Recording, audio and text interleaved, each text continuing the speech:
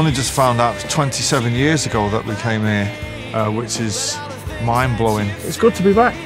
I'll take it. You slowly fade away. Yeah, I remember coming in and the guy saying, we're going to have Alan, he's going to look like he's playing drums floating in the swimming pool. And I was like, right. Because to me, it fucking looks like he's just sat on a white table. They were like, yeah, but it won't look like that when we finished. And I was like, really?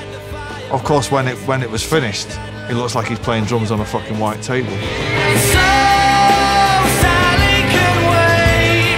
She knows it's too late as we're walking on by. But I get asked all the time about Sally and this, that, and the other. And it's just like, you tell me. I have no recollection of writing it, except the fact that I wrote it in Paris. That much I do know.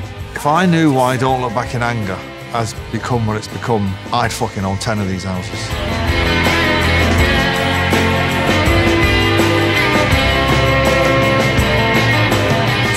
I wanted to start playing Epiphones because of the Beatles.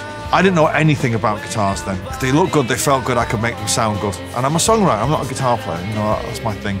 And I'd never seen that colour before, whatever colour that is, like wine red or purple or whatever it is.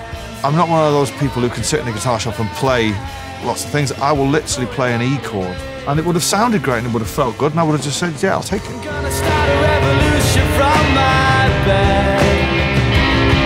'Cause you said the brains I haven't played one of those for years and years. But when I picked it up, I remembered the twang of it. That's the thing that was like, oh yeah, it's a great rhythm guitar. It's got a great twang to it. But I remember I did use it a lot on the making of Morning Glory. I would have played that on every track. That would have been my guitar, and it would have been my go-to guitar at the time.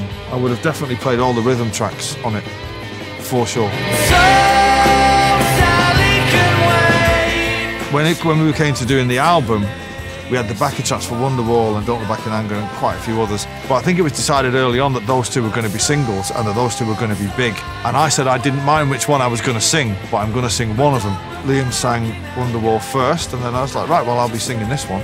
And thank God I did. Thank God I had the foresight and the wherewithal to do it. If I'd have known what that song would become today, you'd never finish it. You'd try to make it too perfect. Who knows? Why do any of those songs, these great songs, become anything? Praise the Lord. So Sally can wait. She knows it's too late as she's walking on by. My soul slides away. But don't look back in anger. Don't look back in anger.